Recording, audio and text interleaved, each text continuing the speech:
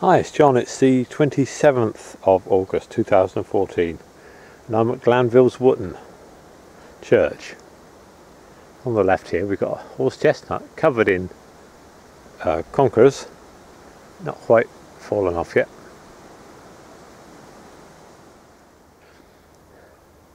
It's a beautiful looking place, just a place for a wedding. Got a weather vane telling us that the wind is from the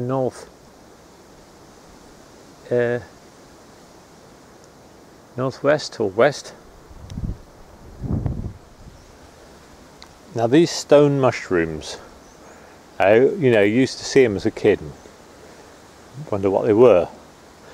Well, here they're being used to keep people off the grass, but originally what they were, you'd stand a corn barn on those, a corn store, wooden corn store. So the corn store would be up about 3 feet in the air, and what it would mean is that the rats couldn't get up underneath that stone. So you keep the corn off the ground, and it would stop the rats getting into it, and also I suppose it would air it underneath.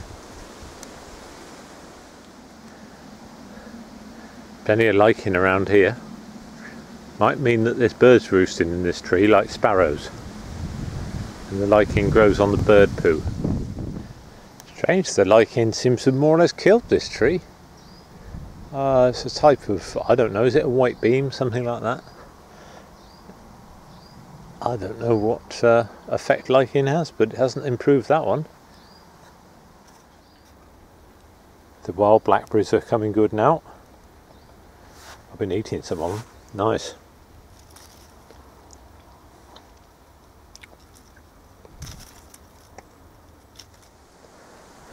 And I've just been reading up on the church history in the church. It's got a leaflet, and the stag is picked up on the weather vane, and the stag is all about somebody who killed a white stag, and we've got a village here called King's Stag, and it's all related.